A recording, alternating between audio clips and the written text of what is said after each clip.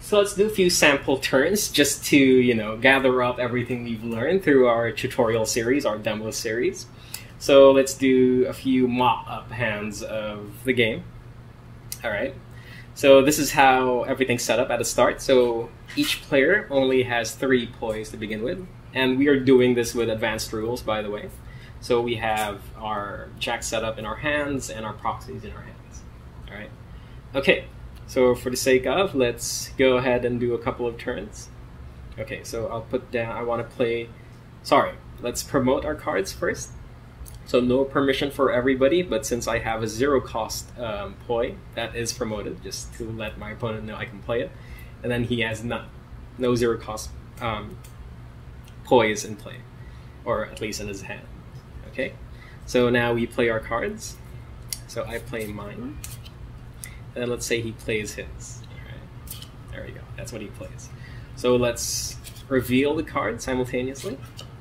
Okay, and then we put the poi that proxy represents on top of it, just to be very clear. So we resolve the jacks first, so we know that he gains 1 green permission from that. And then we resolve my card, which says all players gain 1 permission of each color. So, okay, so let's then gain permission for all of that. So he gets 2 green now. And there you go. Okay, so a pretty fast start to the game. So this card is now discarded. So that's gone. The proxy goes back to my hand. And then his jack goes back to his hand. All right, so that's cool. Now, beginning of the second turn. We draw a card. Again, you put it down, and then we promote whatever cards that need to be promoted. So 0 cost again, we promote that. I do not have enough permission to play this card, so that stays down, and this stays down as well. He draws his card as well, so that's put down. Okay. Now he has enough permission to play this, so he promotes that. He doesn't have enough permission to play this because he has only 1 blue permission. This requires 2. And then the static monster requires 2 green permission, which he has, so that's promoted as well. Okay, so we begin throwing our cards as we want to call it in the game. So, for example, I really want to be able to play my ex-lover. So I want to play this jack. And then let's say he plays this. Alright? Okay, so now that both cards are down, they are revealed. So only 1 card per turn, remember? Okay, so he plays this. Here's his static monster right there.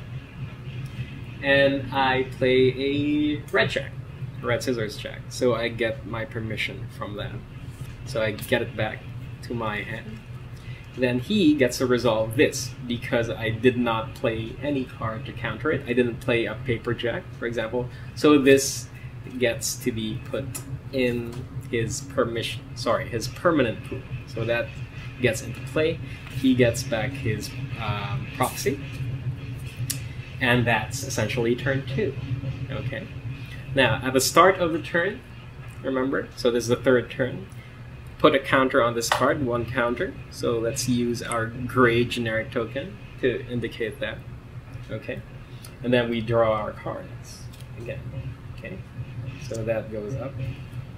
That goes up as well. Then he has this card.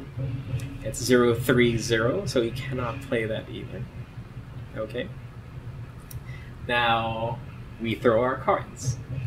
So I want to be able to play my ex-lover. That's why I gained my permission. And remember, he knows I have enough permission to play this card.